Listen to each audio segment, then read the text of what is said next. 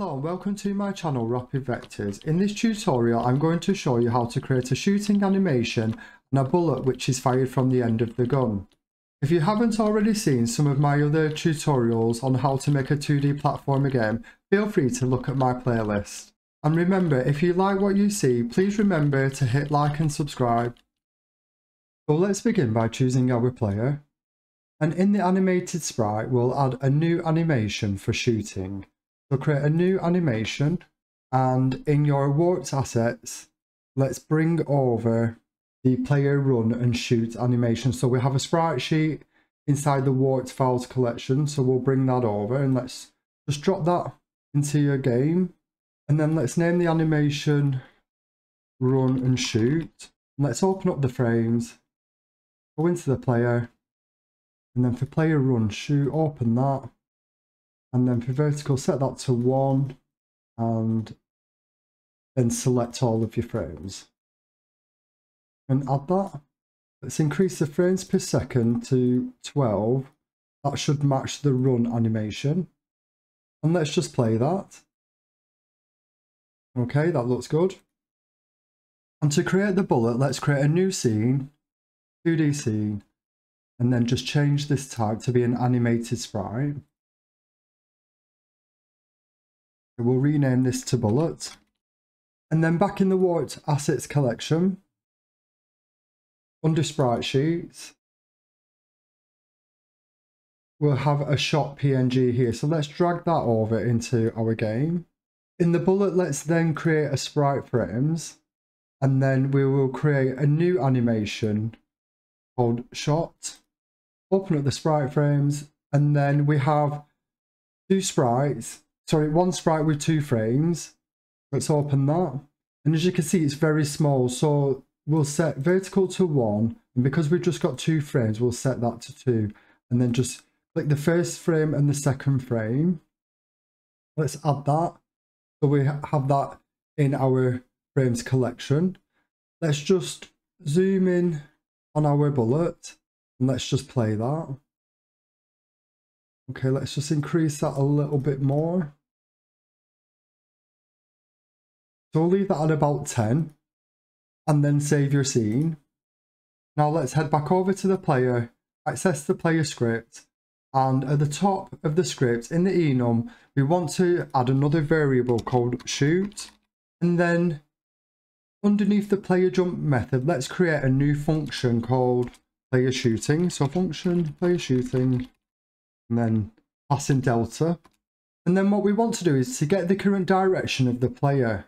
So in the player run method, we've got that line already, so we'll copy and paste that. And then we need to check the direction and then get another input from the keyboard for actually firing the gun. So let's head over to our project settings and let's create a new input for that. So we'll call this action shoot.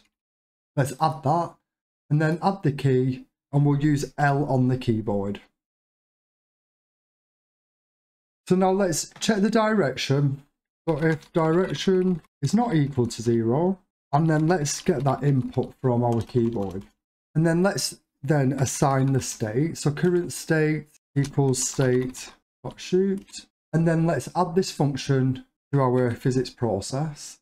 So at the top, add that in. And then in the animation, we want to copy and paste these last 2 lines. And we want to check if our current state is shoot. Then let's play a different animation. So we'll play run shoot. Now let's run the game. And if we run and then press L, we can see that the shooting animation, if we look carefully, it is trying to play. And if you look in the debug statements in the output window, you can see that shoot is being called, but then run is being called straight afterwards. So what we need to do is to make a modification to our animation function. Let's just close that. And in the player animations function, what we want to do, we want to get the current animation, and then we want to say if it's not equal to run shoot, then allow you to run the animation for run. But if we are in running shoot and we are playing that animation, then don't instantly play the run animation. So it gives chance for the run shoot animation to play. And then when that finishes, it will then come out. So then let's play that. And let's run. Press L. And then when you run again, it's running, and then press L and you're ready to shoot. Now that we've got the run animation in place with shooting, let's go back to our 2D view, and then on animated sprite, we've currently got this playing. So let's run that. And then what we want to do, we want to attach a marker here, and that will be the muzzle on our gun, and then we can fire our bullets from there. So let's just stop that animation. Let's go player, add child node, and choose marker. Rename this to muzzle, and then let's move that. Now we zoom in, we want to just position this so it just sits at the end of the gun. Let's move it a little bit out so that the bullet can come in and then move away. Now head back to the player script. To create the bullet, what we need to do, we need to first preload a scene. We can do that by saying var bullet and then use the preload function to get hold of our bullet. So we want the bullet scene and then preload that into this variable here. The next thing we want to do is to get our muzzle and bring that as an onReady variable. Then let's create this as a statically typed variable. And because it's the marker, we'll say marker 2D, and that will enable us to get the position. Then let's do another variable to hold the position. We'll say muzzle position. We want to get that in the ready method. So we'll say muzzle position equals the muzzle, and then what position is it at? So we are getting this position here. Back to the script. Then in the player shooting function, we want to create a bullet instance using the bullet.instantiate method. That will then create us an instance, and then we want to get the position, or we'll use global position, and then we'll get the current muzzle and its global position too. Then what we want to do is in our tree, or the scene tree, we need to then assign that bullet instance to the scene tree. So back over to the level, or in the player, what we want to do is to get the bullet instance of this parent, and that will be in the tree. So to do that, say get parent, and then add the child, and then bullet instance. So player is the node, get the parent will be the tree above, or the root node of the game, and then what we want to do is add a bullet instance to that root node. Now run the game. And in the scene tab, we have a remote section. If we just click that, what we can see is all the nodes which are currently executing in the game in real time. So we've currently got our player and our muzzle here. When we run and then press L, you can see a bullet has been created and it's been added to our scene here. What we now need to do is make that bullet move and then shoot from the muzzle point. So open up your bullet scene and let's create a new script, and we'll just save that bullet script here. And in the bullet script, we'll use the physics function, and what we'll do is we'll use the move local x method first, and we need to use direction by speed by delta. So we need to create two new variables. So we'll use var speed, we'll make that an integer and set this to around 600. And then we need the direction, and this is the direction which the player is running in, and that is also an integer. What we also need to do is once we've instantiated the bullet, we need to then remove the bullet later so that it doesn't hang around within our game. So we can do that by adding a timer. So add timer, and then make this about 5 seconds. We'll have one shot and we'll auto start the timer. Then click the timer again and go to node, and then what we want to do, we want to use this signal, the timeout signal, click connect and add that to our script. And in our timer script, we want to use the function Q3. So when this method is called from the timer after 5 seconds, Q3 will delete the bullet. So let's see the effect of the timer and Q3. Let's run the game. And then let's go to remote. And we can see the live nodes now. What I'm going to do is I'm just going to make the player run and then fire a bullet.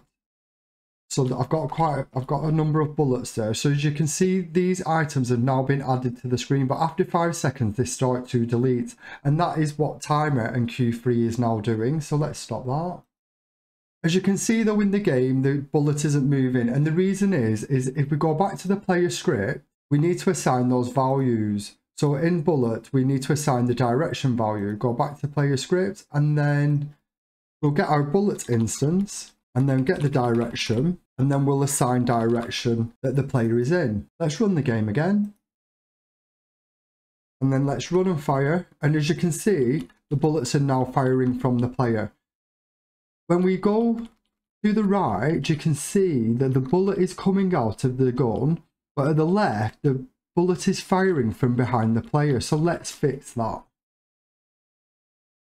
Now, if we look at our player in the scene, the reason why the bullet is coming out of this position when the player runs right is because the muzzle is positioned here. But when we are running left, we need to flip and put the muzzle on the left hand side. So let's head to the script and create a new function called player muzzle position. Then get the direction that the player is moving in.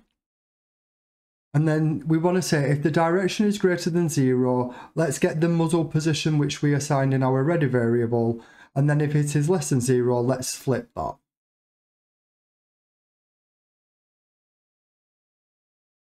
Muzzle position is what we've declared in our X variable at the top. And we assign muzzle position to that at the start.